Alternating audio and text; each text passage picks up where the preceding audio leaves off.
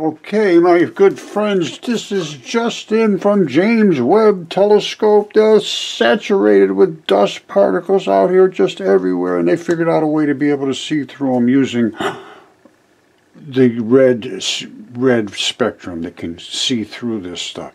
But it's packed with dust, so they really can't see a whole lot. But guess what else they can't understand? What would that do to the red shift and the expansion of our universe? Well, let's think about it. Okay, we're saturated with dust and light particles everywhere.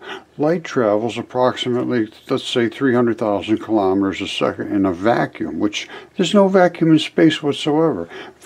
Space is saturated with these exact particles that we have shown, and Don Lincoln calls them the quantum foam, and he says that empty space isn't empty.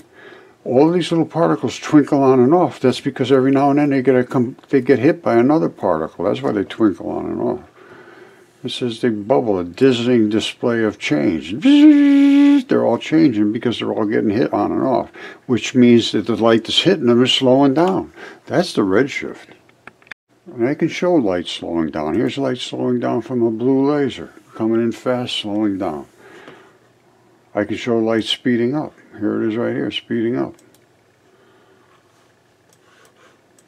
You see it? It was coming in slow, zip, and then it concussed here, and it split, and they give fission and fusion. And, you know, nobody will listen to me and talk to me at Fermilab. These are the same two particles they found. We found them here, too. It's time to start taking this stuff serious. I can show the neutrinos changing. That's a neutrino. That's part of light. Now it's a photon. Now it's a different type of neutrino. They know these change as they go, but that's because they're concussing, they're stacking up on themselves. That's what the different flavors are from. So I want to be involved in this discussion. I've earned a place. These are the same particles. Same particles, and here they are in their neutrino flavors. No jokes here. And no little doodles. I'm not just drawing little doodles. I'm showing you what happened. And that is exactly what they want to see at CERN and Fermilab is this right here. Sterile muon, the black ball, and electron showers, the white showers. We did it, and we can do it all day long for almost nothing. So it's time to get a hold of me, and here's how to do it. I need some thumbs up on my videos.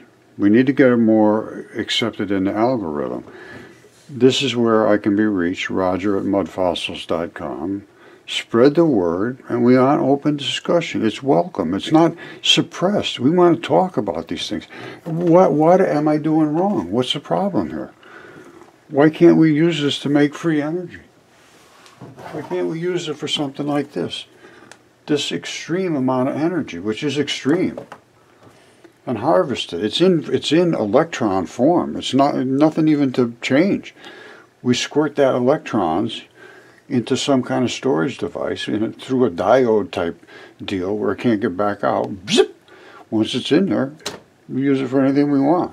Use some of it to run the laser to pump it up like this. That is extremely increased energy. Anytime you increase the luminosity, you have increased the energy. If somebody can argue with that, I'd love to hear them argue it.